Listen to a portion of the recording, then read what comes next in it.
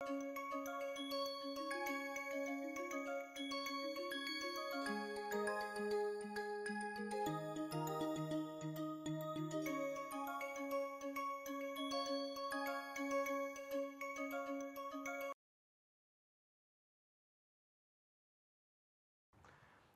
and welcome to module 45 of chemical kinetics and transition state theory.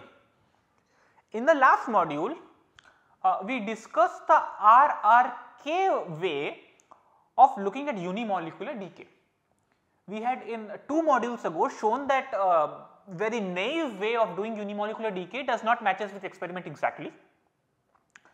Rice, Ramsperger and Kassel had presented a different model on how to calculate unimolecular rate constant. Today we are going to do even better. What we had learnt in the last module is that it can do very well, but there are a few parameters that come ad hocly that we fit so that you get the best match with experiment, but that is not very satisfactory. We should be able to get everything looking at the molecule. I should not rely on experimental data at all, I should be able to calculate everything. Okay. So, today we will look at what Marcus had to say about it. So, Marcus again was a brilliant theoretician.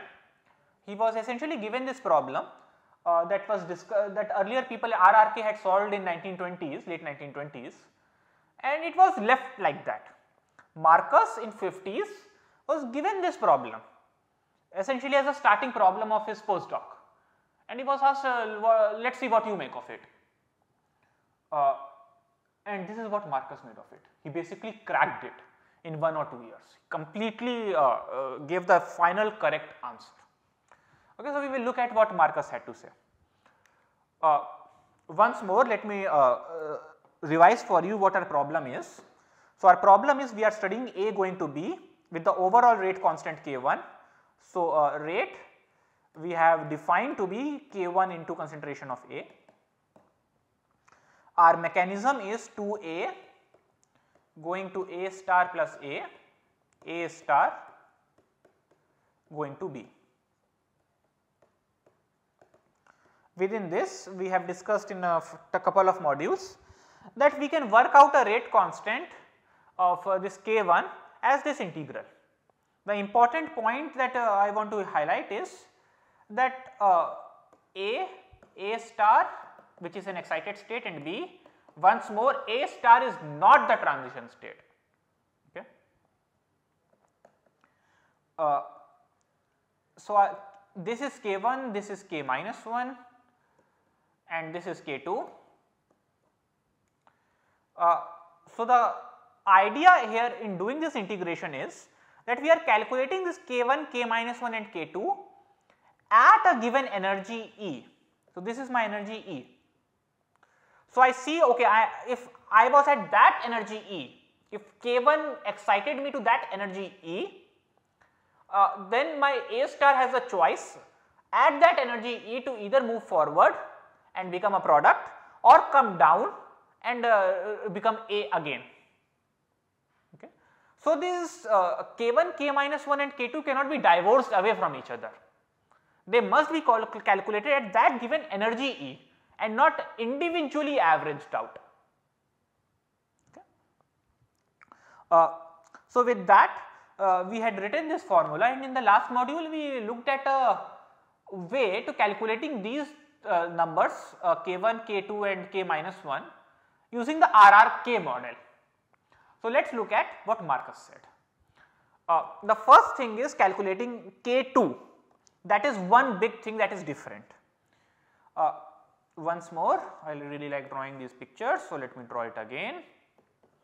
K2 is this one.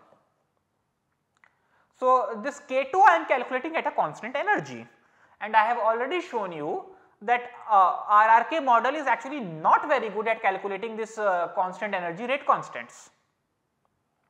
RRKM has to be used, which is much more elaborate, which makes much fewer assumptions, which looks at the molecule much closer and includes all possible vibrations and rotations in a more intrinsic fashion. And with that we calculated a K RRKM by this formula where G is the density of states and W is the total number of states. Okay. So, this is what we are going to use for K2 of E. Unfortunately, there is no easy way to write this formula. You have to calculate this W and G for each molecule, and that is the way it has to be. Each molecule is different, each molecule has a different bunch of oscillators there. So, it is not a good idea to generalize all molecules as simply a bunch of harmonic oscillators at some frequency W. A more general formula has to be written that must be calculated differently for each molecule. So, that is point number 1, that is which is different from RRK model. The second is K minus 1, where Marcus made no change. It is exactly the same as RRK. We calculate this K minus 1 as the collision theory decay rate constant of losing energy from this highly excited energy E to coming down to the ground state, okay, at thermal energy.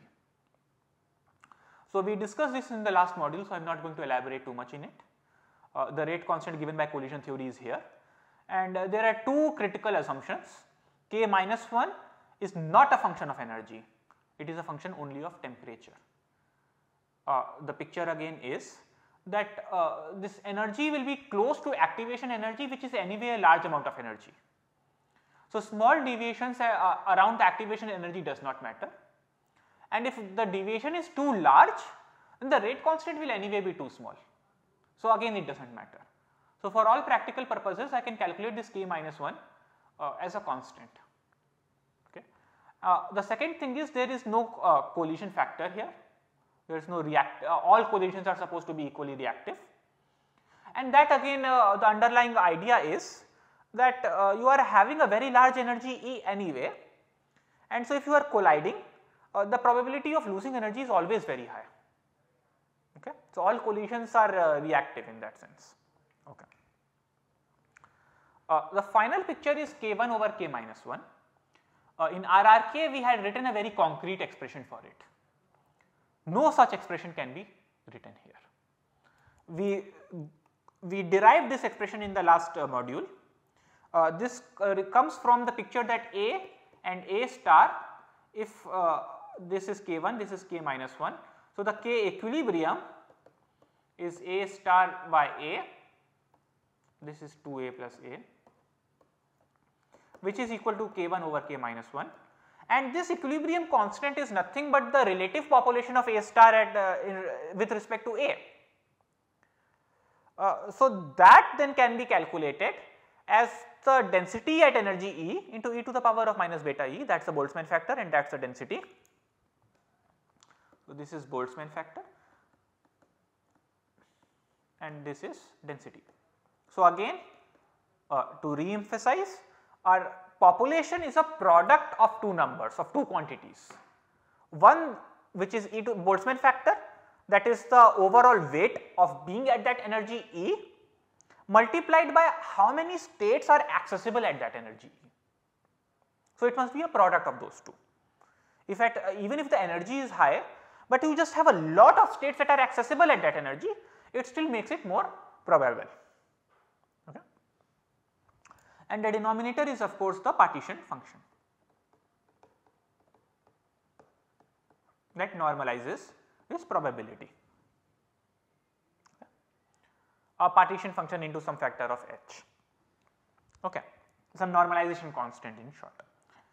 Again, Marcus said do not try to simplify this, there is no meaning in this. This G must be calculated for a molecule separately. You cannot generalize it, you cannot say that we have a general formula for all possible molecules. That attempt is not going to work. So, for a given reaction you better calculate G of E separately, and we have spent one module on looking at how to calculate this G. So, I am not going to repeat all of that, but again we divide G into rotations and vibrations, and we figure out ways on how to calculate rotational G and vibrational G. For vibration we often do sum of states, rotations can be treated classically, all of this was discussed earlier. So, you can go back and have a look at that module again on how to calculate G. But all Marcus is saying is it is upon you how do you calculate this G, how accurate G you want. But I am not going to give you a common prescription for all molecules. That is just a bad way of looking at things. All molecules have their own individual personalities. You do not go ahead and see to bunch all these molecules together. So that's pretty much RRKM answer. All Marcus is saying is let's keep things general. You calculate this K1 over K minus 1. I should write R to represent reactant. A, remember, is a reactant. You calculate this K1 over K minus 1 separately for each molecule. You calculate this K2 separately for each molecule. K minus 1 he dared not hinder. He said you will calculate using collision theory and do this integration. So, it is more manual. It is not an easy answer now. RRK had given a much more simpler answer, but that simpler answer often has problems. You have to, RRK answer was ad hoc. We had to figure out what this S is, we have to figure out K dagger experimentally.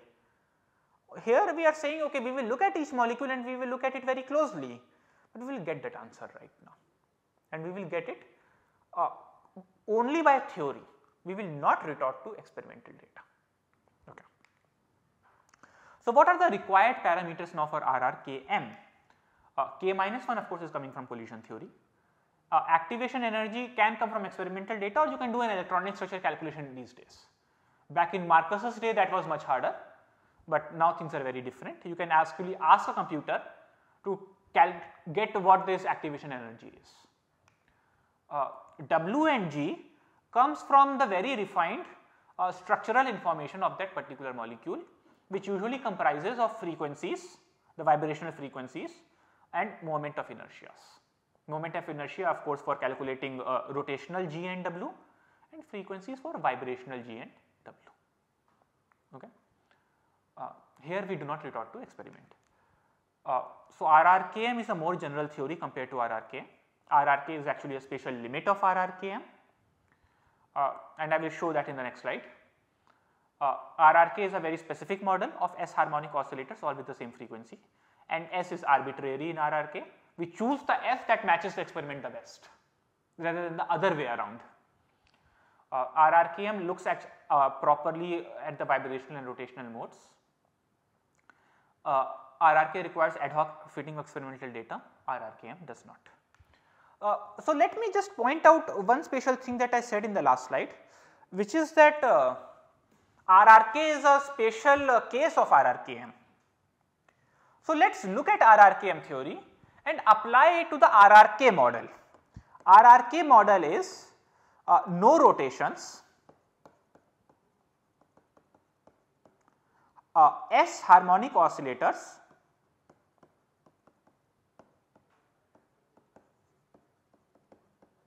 with frequency omega, all with the same frequency. Okay. So, we have a general prescription now given by this K2 and K1 over K minus 1. So, let us calculate this general prescription for this specific model. Okay. K1 over K minus 1 I really do not need to, because we already calculated K1 over K minus 1 using this specific formula only when we were deriving RRK formula. So, you will end up getting the same formula that we had derived 2 modules ago, last module actually, I am sorry. So, okay, K1 over K minus 1 was already derived with this formula and for this particular model. So, let us not discuss that. Let us look at K2. K2 actually looks very different now. It looks like some W dagger over HGR, where K2 RRK we showed was equal to this. Are they the same thing written in different languages? Let us find out. Okay. W dagger, here we have to be extremely careful. This is a very common mistake that almost everybody makes. W dagger is total number of states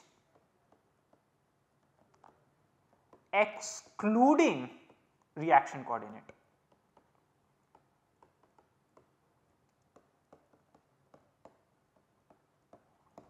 So, this total number is calculated for 1 degrees of freedom less than the total degrees of freedom.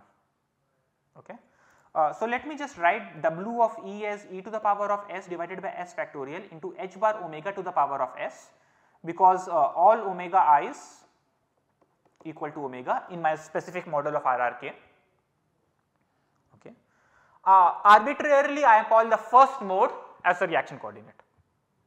You are free to choose the 13th mode as reaction coordinate if 13 is your favorite number. So this is equal to e to the power of s minus 1, 1 degree of freedom less compared to total. Okay. Not even this, I have made a mistake. So let me correct my mistake. It is E minus EA. So I am calculating W dagger at E minus EA. So E minus EA to over S minus 1 divided by S factorial h bar I am making the same mistake. I told you everybody makes this mistake, so do I am not immune to it either. S minus 1 factorial h bar omega to the power of s minus 1. So instead of using s, we must use s minus 1. GR is the same. GR will have all s, h bar omega to the power of s. Again this factor will become h bar omega to the power of s. So I have W and I have G, I have to just divide these two.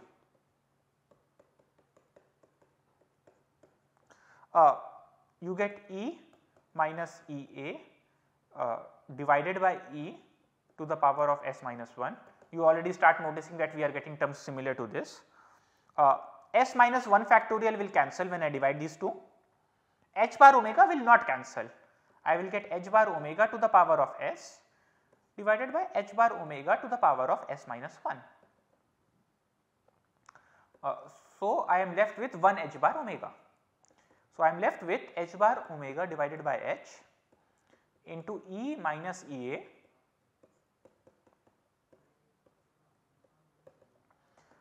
h bar is nothing but h over 2 pi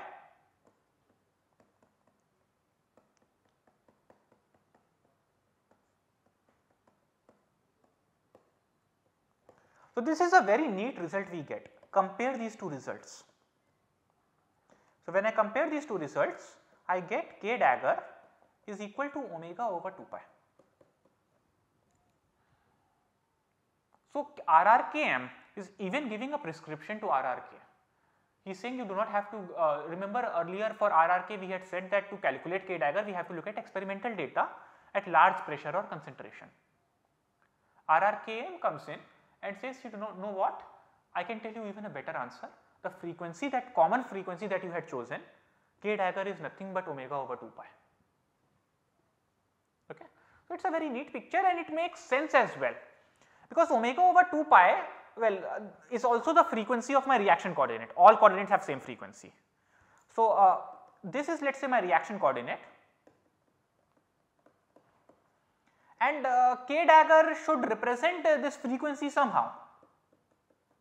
Okay. Omega over 2 pi is the number of times I hit the barrier height at per unit second. So this must appear somehow, and it RRKM shows that it does appear properly. Okay. So I do this general prescription and omega over 2 pi comes very naturally. Okay. So I have given you a big comparison of the 3 different ways of calculating this unimolecular decay rate constant. The Lindemann version is what was the original model. I look at K1, K2 and K minus 1 as a function of temperature. I do not look at them in a correlated fashion. I do my simple kinetics, use steady state hypothesis and get my answer. Okay. The required input for this of course is K1, K minus 1 and K2 that you can calculate in different ways, but we know that this does not matches well with experiment. We have to do better than this. So RRK in 27 and 28 gave a different prescription that you must integrate over all possible energies. Okay. Instead of looking at K1 and K2 independently, they are correlated. You calculate them at a given energy and integrate over all possible energies. Okay. So K1 and K2 are concerted, and that is also true in RRKM. They both start with the same formula. RRK specifically assumes that my molecule consists of S harmonic oscillators with no rotations, and all harmonic oscillators have the same frequency. So, the required parameters for RRK is this S, which is usually given by the best fit, K minus 1 that comes from collision theory, E naught is simply the barrier height that can come either from experiment or electronic structure, and K dagger can either come from high pressure limit, or as we understand it, it can be looked at as omega over 2 pi, which is the frequency of the reaction coordinate. RRKM does slightly better. S should not be needed. S is nothing but the total number of vibrational modes. I will remove S, that is my bad. It requires K minus 1, which comes from collision theory, and E naught of course also is needed, which comes from experimental data or electronic structure calculations. But beyond that, we calculate G and W for RRKM, which requires structural information of reactant and transition state, such as frequencies and moment of inertia, which will typically come from electronic structure calculations. They can also come from experiment if you want. Okay. So, RRKM is a more advanced model and is very actively used till today. Okay. One point let me just add, since we are at the end of it. There is a difference between R and K, by the way. R and R were Rice and Ramsperger and K was Cassel.